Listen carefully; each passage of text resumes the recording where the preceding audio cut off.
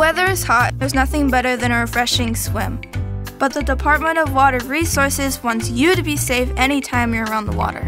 All along the State Water Project, from Lake Oroville to Lake Paris, always remember these water safety rules. Tip number 1, learn to swim. The best way to be safe in the water is to learn to swim. It's best to learn from a certified instructor. They can teach you lots of ways to stay safe in the water. Ask your parents how you can learn to swim. Tip number 2, wear a life jacket. Even if you know how to swim, a good fitting life jacket can help keep you safe. Even the best swimmers are safer wearing a life jacket. It's important to always wear a life jacket when you're on a boat. In fact, under the age of 13, it's California law.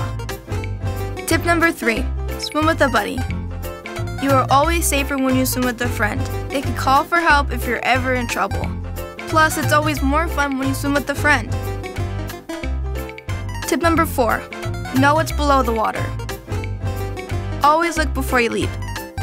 Only dive when you know it's deep enough and safe. Tip number 5, swim in designated areas.